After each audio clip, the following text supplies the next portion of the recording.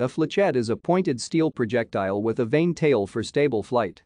The name comes from French flechette, little arrow or dart, and sometimes retains the acute accent in English, flechette. They have been used as ballistic weapons since World War I. Delivery systems and methods of launching flechettes vary, from a single shot to thousands in a single explosive round. The use of flechettes as antipersonnel weapons has been controversial.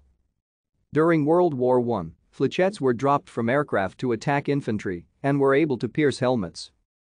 Later the US used lazy dog bombs, which are small, unguided kinetic projectiles typically about 1.75 in length, 0.5 in diameter, and weighing about 0.7 ounces.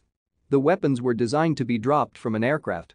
They contained no explosive charge, but as they fell they developed significant kinetic energy, making them lethal and able to easily penetrate soft cover such as jungle canopy, several inches of sand, or light armor.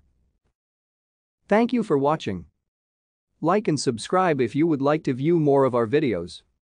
Have a nice day.